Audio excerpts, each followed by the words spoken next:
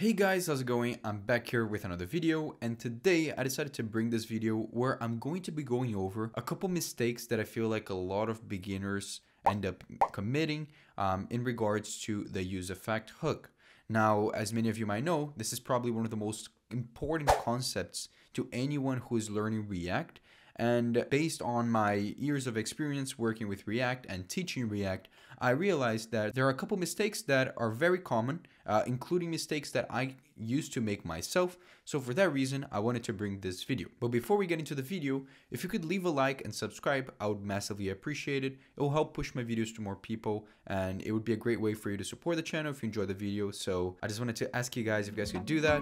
But yeah, that's basically it. So let's get into the tutorial.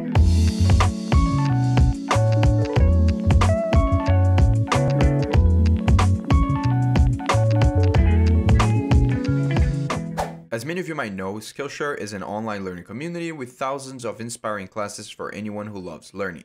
They have courses on a multitude of topics such as React, TypeScript, NodeJS, and much more. A course that I took and I really liked was the Modern CSS Writing Better, Cleaner, More Scalable Code course by Harry Roberts. CSS is definitely one of my weak points in web development, and this course helped me find a better approach to learning the technology. One of the best aspects of Skillshare is that it is curated specifically for learning, meaning that there are no ads and they're always launching new premium classes so that you can stay focused and learn as many skills as you desire in 2022.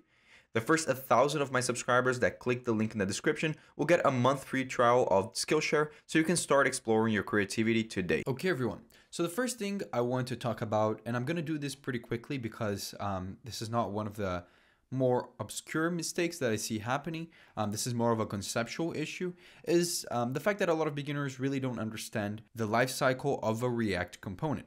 And the lifecycle of a React component is most easily seen by understanding how the UseEffect works. So with the UseEffect, you're able to execute code or dictate an action depending on which state of your component's lifecycle you are. So the quickest way to explain this is the fact that with the UseEffect, you might know that it looks kind of like this, right? And we have this array over here at the end, right? So there's three different steps that exist, at least for simplicity reasons. That's what I'm going to be talking about in a React component's lifecycle. So the first one is when the component mounts, which is when the component appears in the screen, or at least that's the easiest way to imagine it. Then there's whenever there's an update. So there's an update, maybe a prop changed or maybe a state changed, something that will cause the React to re-render the component, right? And then there's also when the component is unmounting. So whenever the component disappears from your page, you might want to do something when that happens, right? There's three different stages, and understanding how to execute all of them by using the UseEffect is extremely important. And I see a lot of people only knowing how to do the first one or the second one, or even not even knowing that there's a difference between both of them, right? So for the mounting stage, basically the UseEffect can run only once as per choice if you put an empty dependency array at the end, right? We all know this. So this is known as as executing code when your component is mounting. So here, the code that we're executing is just this console log saying that it is mounting, right? And you can see if I refresh the page over here and the page reloads and the component renders again, it will mount and console log this over here. Now, the reason why it says twice is because of the React 18 update, where it makes it so that whenever you're on strict mode like this, it will do some tests which causes the thing to reload twice. But if I just remove that, you'll see that now it only renders once. It only mounts once and it executes this code only once. But basically, this is just how you run some code when your component mounts. Now, what do we do when it updates, right? So let's think of an update in your component. Well, you might have a state such as this one over here called count, which changes every time you click on this button. Now you see, if I have an empty dependency array over here, this UseEffect won't execute even if there's a change in the component, even when there's an update in the component. Now, if I want to trigger this code based on that, first of all, I'll change this to updating just so that it makes more sense. And then I have to put here what prop or state I want to run this code whenever there's a change in it. So I can put, for example, the count state over here. And now you'll see that it obviously runs once because when the component is mounting, no matter what, it will run the UseEffect, no matter what you put over here. But now, whenever there's a change in the count, you'll see it will also call this, right? Now, if you have multiple states, it doesn't mean that it will update and run this again, like on every state change. It only works with the states that you put over here. So keep that in mind. If you want your UseEffect to run every time there's any change in your component, all you have to do is not even put a dependency array. Do something like this. This is commonly known as one of the easiest ways to crash your React app, because sometimes beginners are trying to work with an API or something like that, and they end up forgetting to put a dependency array, which means that they fetch their data infinitely. But it's not dangerous. Just know that there's different use cases for every kind of scenario. So just understanding how the UseEffect works is very important. And lastly, we want to talk about when the component is unmounting. So for unmounting, it's pretty simple. I'm going to actually come over here and create an example and be back in a second when this is done. Okay, so I just created this example over here where I'm going to be able to show you guys the cleanup method. Basically, we have here a component, another component called other component, that's what I called it. And inside of it, all it has is a UseEffect, right? And right now, it's just console logging whenever the component mounts. Now, at the top one, the app component, which calls this other component, it has a button which when you click on it, it will kind of show the component, the other component. It displays, it renders it. It kind of mounts the component into your app. Now, if I keep clicking on it, it will disappear, but every time I click on it, it will render it again. So you see that every time it mounts, it will console log because it is rendering the component again. Now, when I toggle back, right, when it's already existing over here and I toggle back, I want to see something happening. I want to trigger some action that will occur when the component is unmounting. And to do that is really simple. I just come over here and I return a function. Now this function, it looks weird, but inside of here, whatever you put will be executed when the component is unmounting. So I'm just going to write console log unmount. You'll see that now I can mount a component, and when I toggle it out, it will now execute whatever I put inside of the return. This is really useful for many kinds of situations, especially when you have, I don't know, you're making an API request, and before the API request is done, you want to unmount the component, or something happens and you unmount the component. You don't want the API request to change your component somehow, right? You don't want the changes that were supposed to happen to continue happening because the component has been unmounted. So you can clean up all of your code on this return function over here and make your code better. So this is my brief explanation of all the different stages of React components lifecycle and how the UseEffect affects it. And I really think a lot of beginners don't understand this. So for that reason, I decided to add it. But now let's talk about a more complex mistake, which I feel like a lot of beginners commit as well. Okay, everyone. So for this example, I created this whole piece of code over here, which basically, it's simple, but it helps to illustrate what I want to explain. Basically what it is imagine you have an app, right? And you have a state. In this case, the state is an object, right? It's not one of the primitive types in JavaScript. So it's not a string, it is not a Boolean, it's not a number. It's an object which contains different fields in it which are important. And this is important to understand because most of what you work with in a real application is multiple different data structures, either it be an array or an object just like this. And in this example, we created an object or a state that represents an object called car, and it has a type and a mileage, right? And you display both the car type and the mileage over here. Now in this example, we have this button over here, or this input, where you can put a new mileage and just set the SUV or the car to have that specific mileage, right? Now what I want to illustrate is the fact that over here in our UseEffect, we put car, the state car, to be the dependency, right? And that's okay, right? It's okay. Like, it means that whenever there's a change in the car, we're going to execute this code. And you see that that's true, right?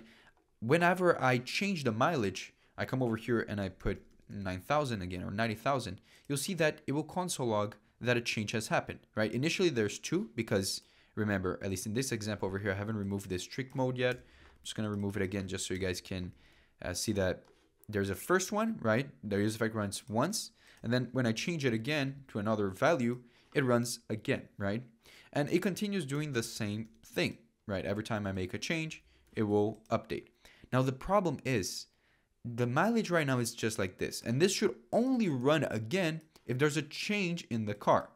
Now, why exactly is it running one more time even though there's no change, right? I'm just setting it to the same number. This is because when JavaScript compares two objects, right, it won't compare the values inside of it, right? Because if you go ahead and come over here and have two objects, right, object A equal to something and const object B equals to something. If you try and ask if object A is equal to object B, then you'll soon realize that the behavior you desire with this conditional is not being fulfilled. That's not how you compare different data structures. That only works perfectly with primitive types. So if we wanted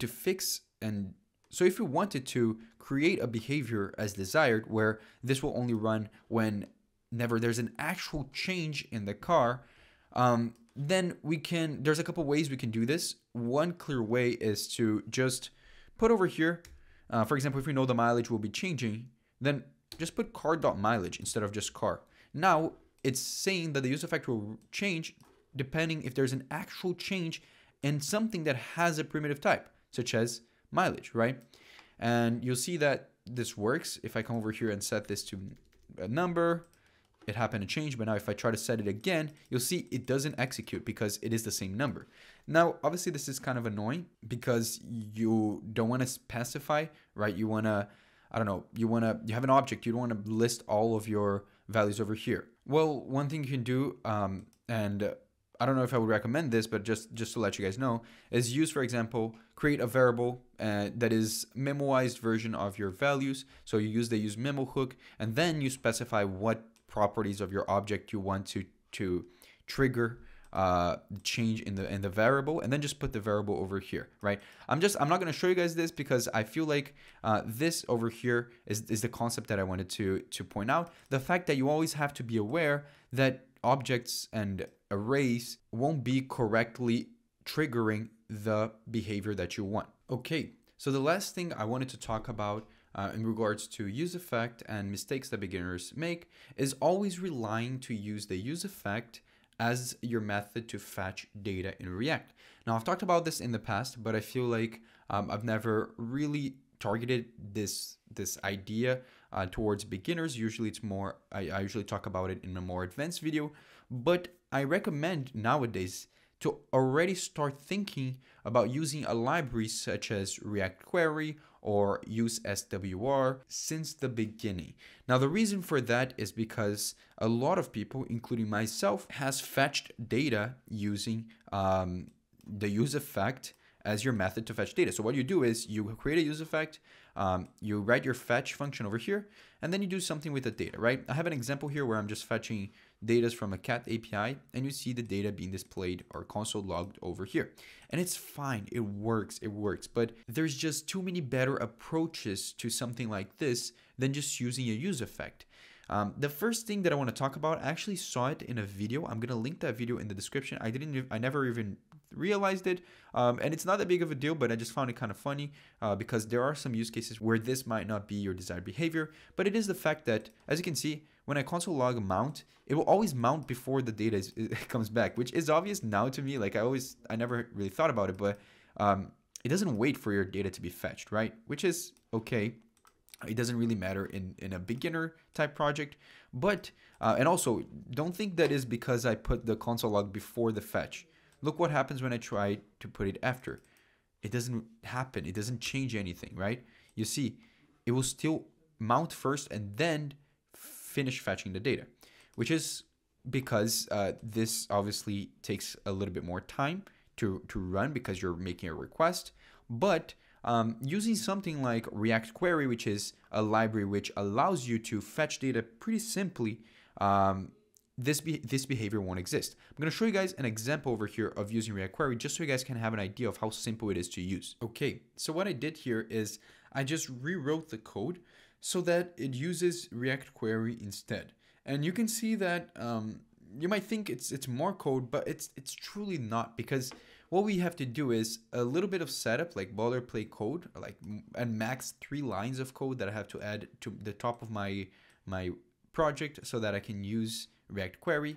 And then whenever I need to query some data from an API, I can just use this hook that is provided to us called useQuery, and it allows us to fetch the data and also have access to a lot of different pieces of information. So one of those things is, for example, I can know if the data is loading, right? I can know if there's any error. I can know the error specifically. I can know so many things. If you want to check out exactly what you can know, you can just check out either the documentation or just look at the actual code just like this.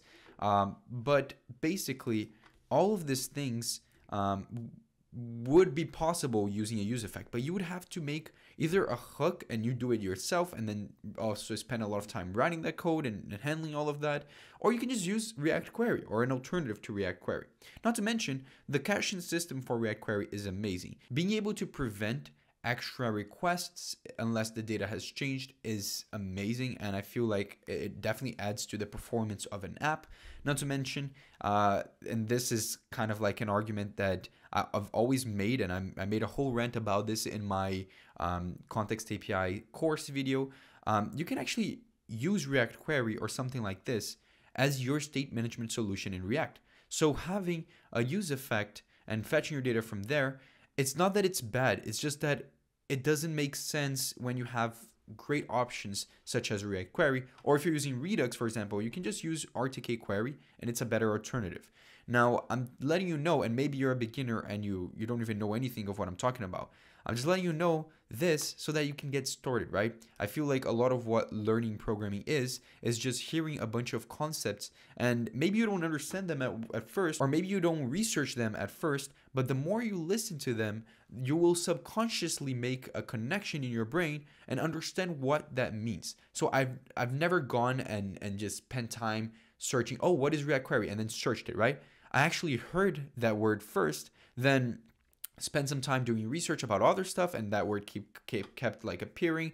Then my brain made a connection. Oh, it's probably a data fetching library. Maybe it's this and that and that. And then I researched more, and then I understood. So I'm just making this so that I can put this in your head so that later on, or right now, whatever stage of your React development journey you are in, you can actually learn this, which is amazing. So this is basically it for this video. I really wanted to make this video because I feel like it's been forever since I've made a UseEffect video, and a lot of my opinions changed. So I felt like this would be a good opportunity to do so. If you enjoyed the video, please leave a like down below and comment what you want to see next. Subscribe because I'm posting every week and I would massively appreciate it. Again, thank you so much for watching, and I see you guys next time.